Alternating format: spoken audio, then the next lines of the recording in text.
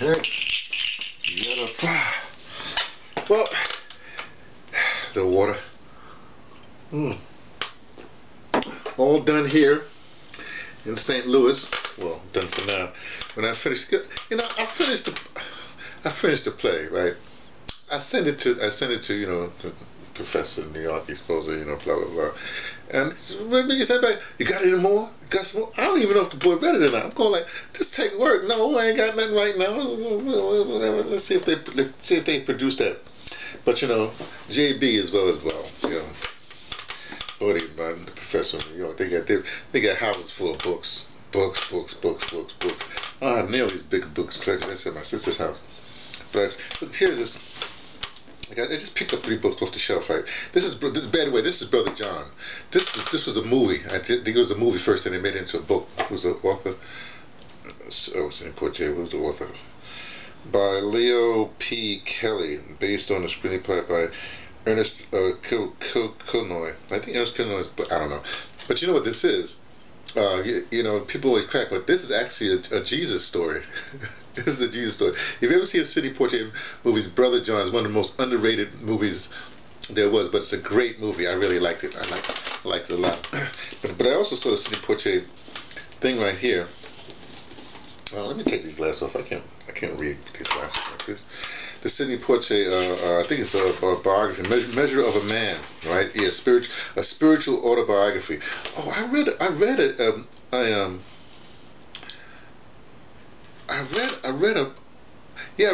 a biography or something on Sidney, and because I met him, he was book signing, you know, I shook Sidney Poitier's hand.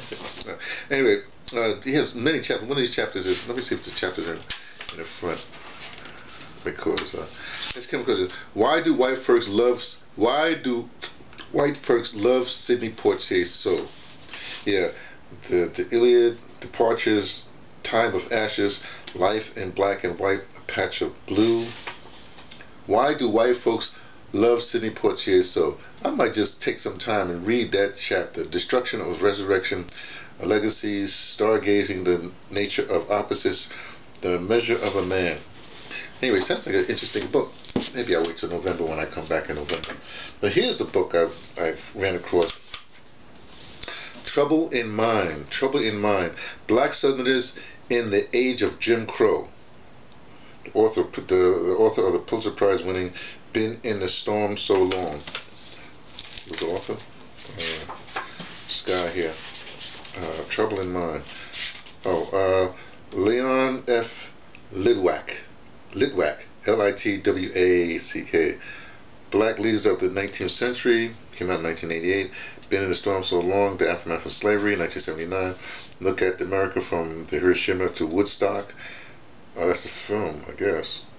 I'll have to look up that film, 1971. Oh, maybe I saw that film. I don't know. See some other stuff.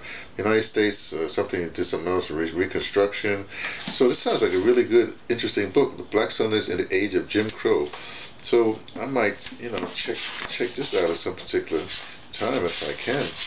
You know, I love books. Baptism Lessons, Working, White Folk Scriptures, White Folk Acts, Hellhounds, Enduring, Crossroads, Epilogue, blah blah blah. So anyway, books are important. Plays are important.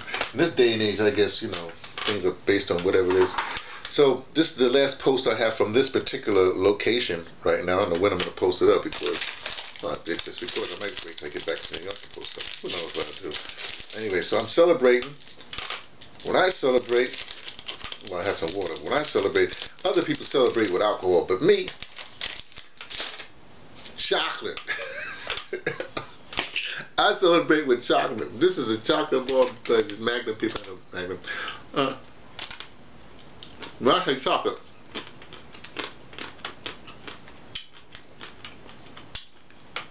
dark chocolate. Chocolate through and through. That's the kind of chocolate I do. Anyway, so on to I got to go to New York, put some stuff there. I'll get this other play thing straight.